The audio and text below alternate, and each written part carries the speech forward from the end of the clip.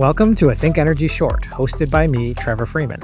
This is a bite-sized episode designed to be a quick summary of a specific topic or idea related to the world of energy. This is meant to round out our collective understanding of the energy sector and will complement our normal guest interview episodes. Thanks for joining and happy listening. Hi, everyone, and welcome back to another Think Energy Short. I'm your host, Trevor Freeman. Today, I want to pull apart something pretty fundamental to your relationship with your utility, and something that might seem kind of basic on the surface, but there's actually a lot to it.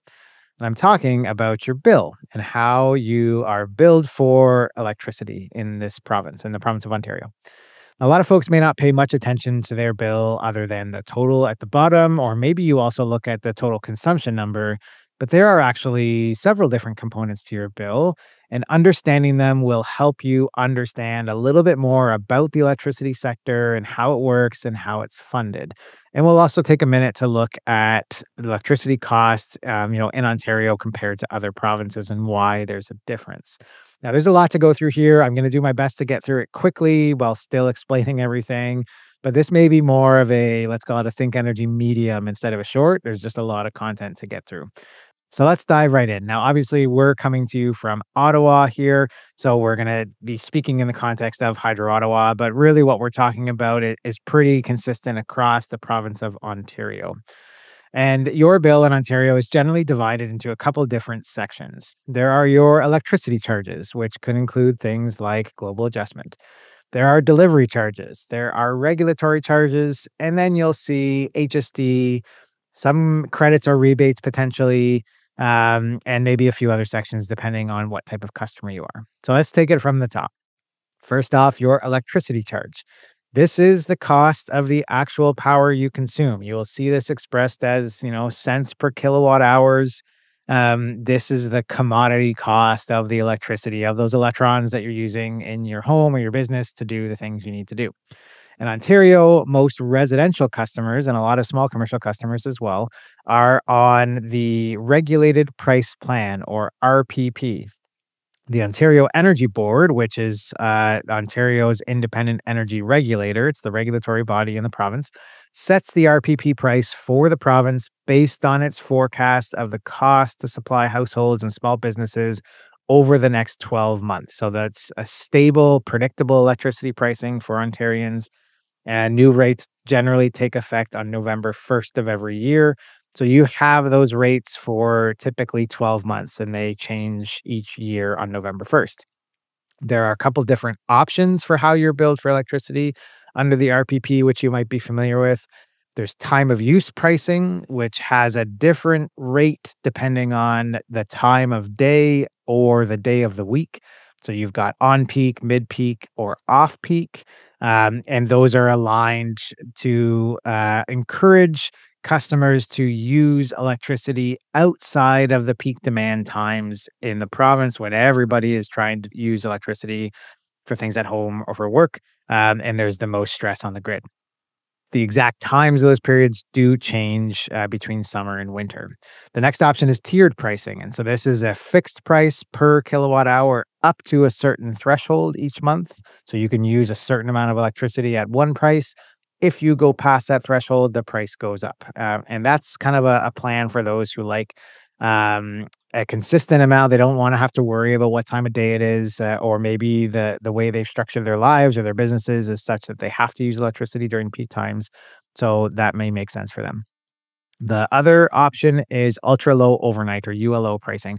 This is really a rate that's focused on primarily electric vehicle owners because it has a very, very low overnight rate.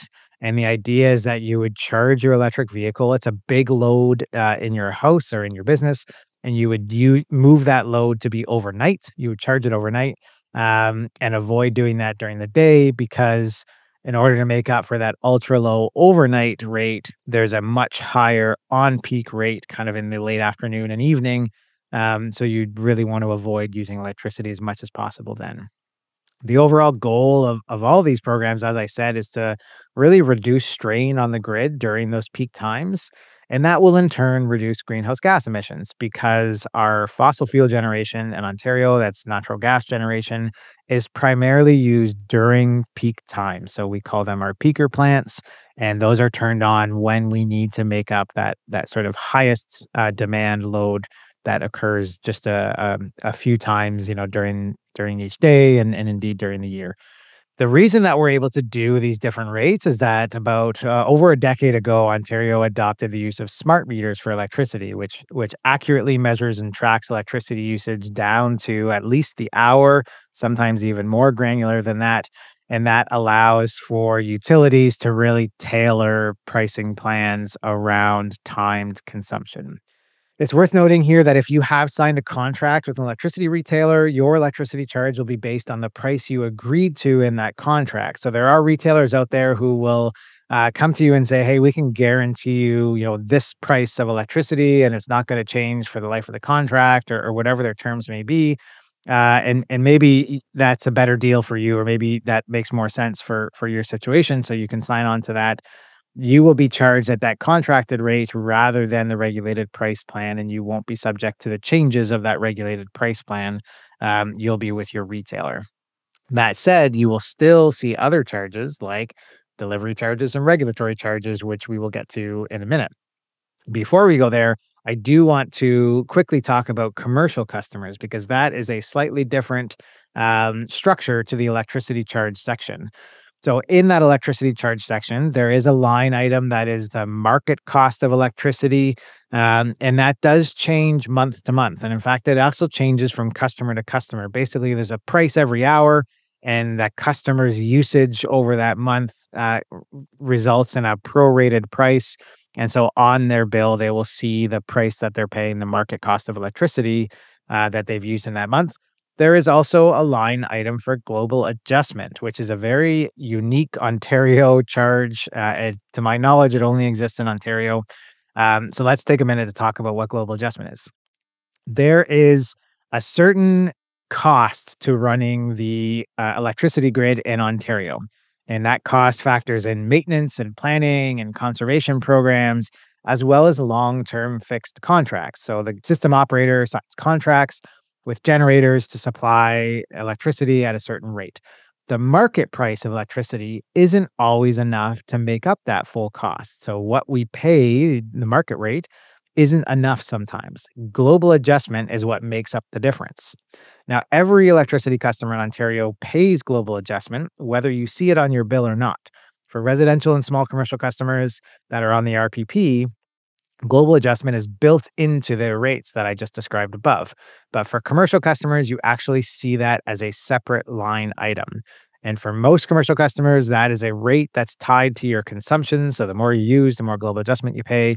There is an option for the largest consumers to change that equation about how you're paid or how you're charged global adjustment, but we're not going to get into that in this episode. So that is the electricity portion of your bill. Another quick note here, all the money that you pay to this portion of the bill goes up this upstream basically to the generators and the system operators and other players in the system. Your distributor, who actually gives you the bill, so Hydro Ottawa in my case, doesn't actually keep any of this, nor do they set those rates. That is all upstream of us. That is not the distribution company's territory. We just are the ones that provide the bill and collect what you pay. Next section is delivery charges. So delivery charges cover the cost of getting electricity from the generating stations all the way to your home or business. It's essentially the cost of building, maintaining, and operating the vast network of transmission lines and towers, distribution systems like their lines and poles and substations and transformers, and all the equipment that's necessary to get electricity to you, to your home, or to your business, and also to repair outages. So if there's a storm and lines are down, it's the delivery charges that fund the exercise of going out there and repairing that. So if you think of electricity as the product, the delivery charge is the logistics behind that. So it's like the warehouses and the trucks and the route to get that package to your doorstep. Same thing happens with the electricity system. Some of that delivery charge is fixed and it doesn't change month to month when no matter what consumption you have. So how much you're using, That's why sometimes you'll hear people say, "Oh, my electricity consumption was super low, but my delivery charge didn't change." That's not fair. And the reality is that we still need to maintain that grid.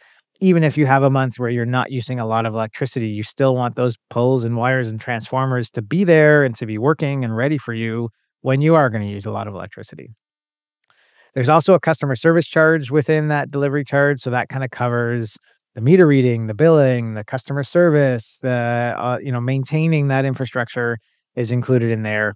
There's a distribution charge, and that's kind of the main portion that Hydro Ottawa keeps, as well as that customer service charge.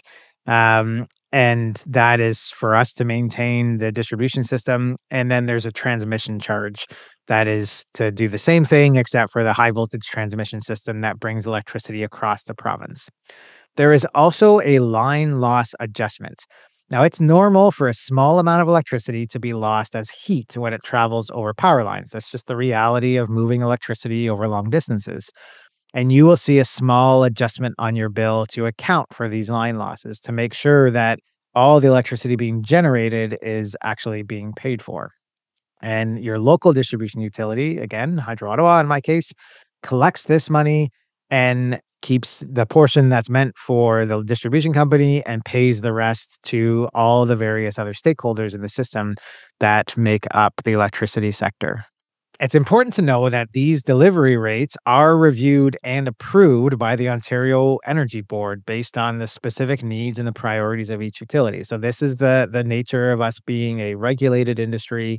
Our regulator, the Ontario Energy Board, has to approve the rates that we charge. We have to show to the Ontario Energy Board, here is what all of our costs are to maintain the system.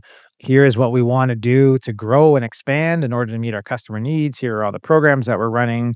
And therefore, here are the rates that we need to charge. And the Ontario Energy Board will actually make a ruling on that to say, yes, those are fair rates, or no, we think you're charging too much, or hey, we actually think you're charging too little.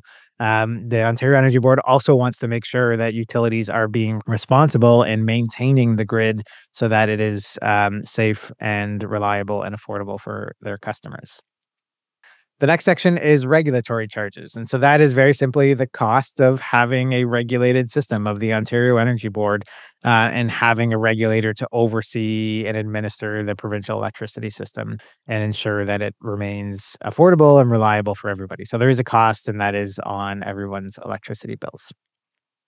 So those are the main sections, but there may be other potential charges and rebates on your bill that you'll see. And so these include things like HST. So electricity is subject to HST in Ontario. So you'll see that tax line. Most customers that are on the RPP, the regulated price plan, are eligible for the Ontario electricity rebate. And this is a rebate from the provincial government Ontario to help reduce electricity costs, primarily targeted at residential, farm, and small business customers.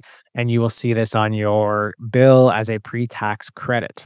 One last section that you might see if you're a net metered customer, and a net metered customer is someone who generates electricity on their home or business and uses some of that electricity, but may also push some back to the grid.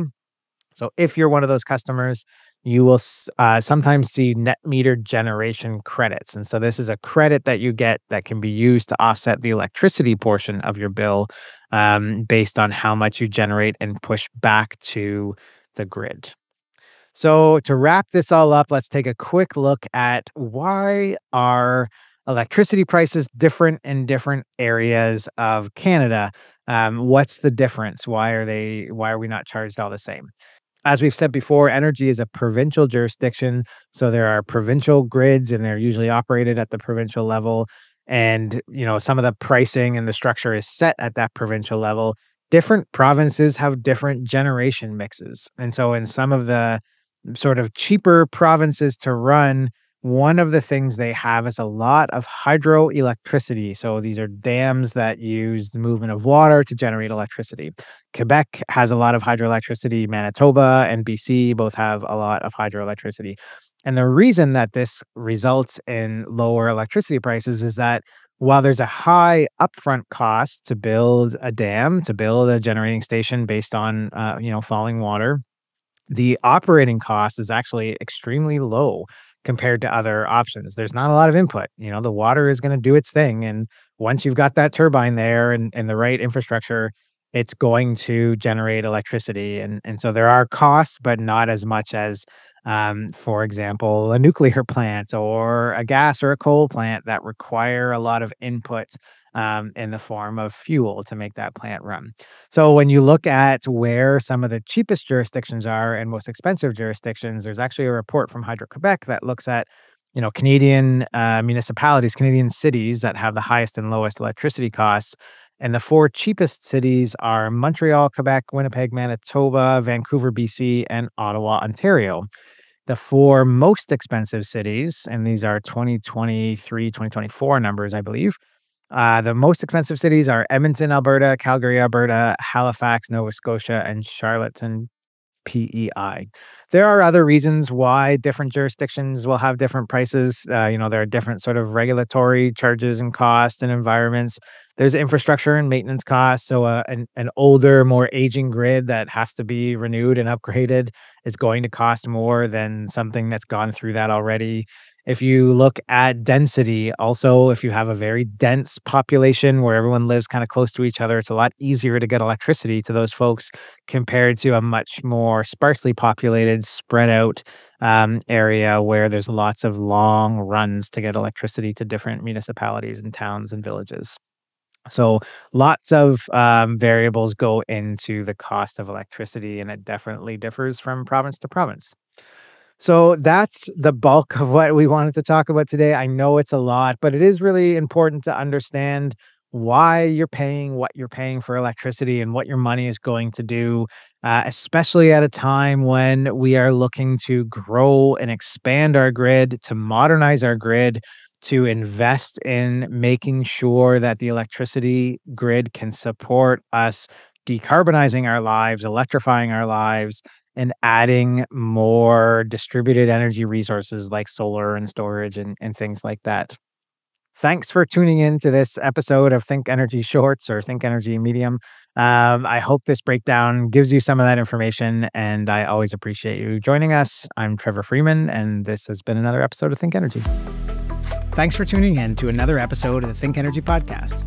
Don't forget to subscribe wherever you listen to podcasts, and it would be great if you could leave us a review. It really helps to spread the word.